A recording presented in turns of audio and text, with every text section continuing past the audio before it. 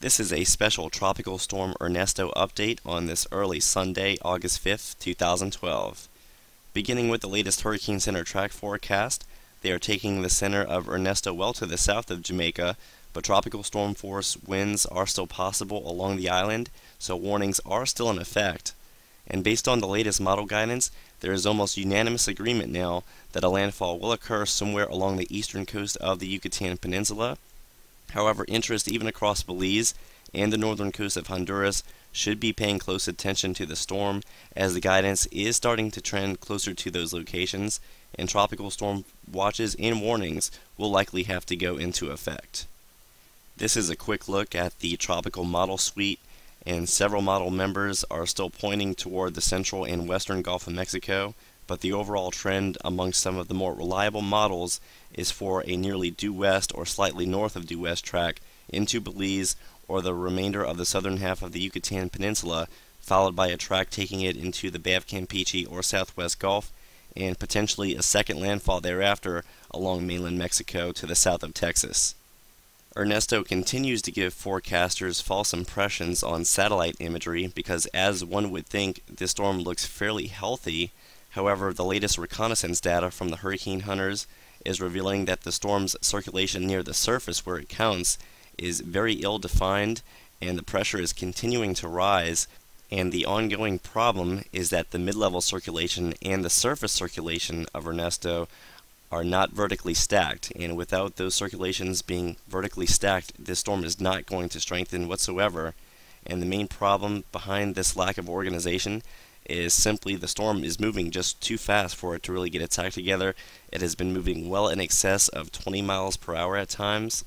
Now, the forecast model guidance is showing that Ernesto will begin to slow down as the western periphery of the subtropical Atlantic Ridge begins to break down. So the storm will begin to slow as it approaches the Yucatan.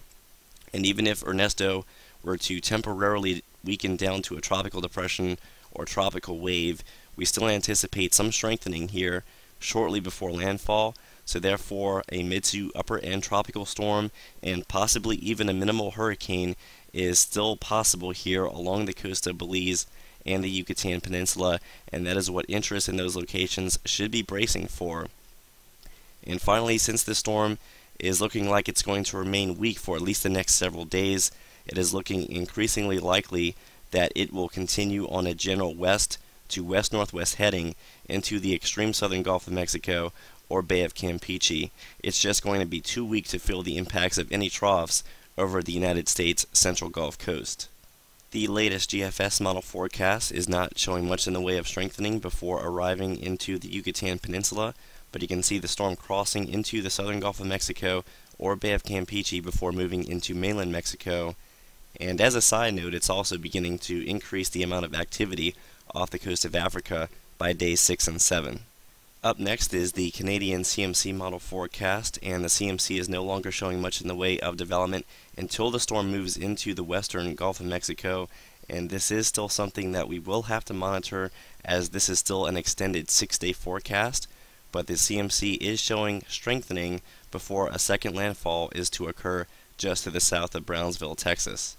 Finally, this is the latest 0Z run from the ECMWF model, and the ECMWF is not forecasting much strengthening over the next 48 hours. In fact, by Monday night it has nothing more than just a broad low just to the northeast of Honduras, and as we go into Wednesday morning or Tuesday night and Wednesday morning, we finally begin to see a little bit of strengthening shortly before landfall here along the eastern coast of the Yucatan, but keep in mind this is still nothing more than a tropical storm, and we still have at least some ridging out here across the central and eastern Gulf. So both of these things combined is going to really limit the potential of Ernesto moving toward the north. Instead, it's more likely to continue moving west-northwestward, and by day 5 or Thursday night into Friday morning, the storm is beginning to intensify in the Bay of Campeche. So this is still going to be something to monitor, as this is a 5 to 6 day forecast, and some of the models are still showing some hefty strengthening once just to the east of Tampico. Finally, by Saturday evening, in roughly 1 week from now, the storm has fully pushed inland and has since dissipated. So within the next 5 to 7 days, Ernesto is likely to be located somewhere out across the southwest Gulf of Mexico, and the trend over the past 24 to 36 hours has been for less of a threat toward the United States Gulf Coast, but interests in the western Gulf of Mexico are still advised to keep up with Ernesto's progress over the next several days, and we will be continuing to monitor the storm's progress here at 28storms.com and the Hurricane Tracker app.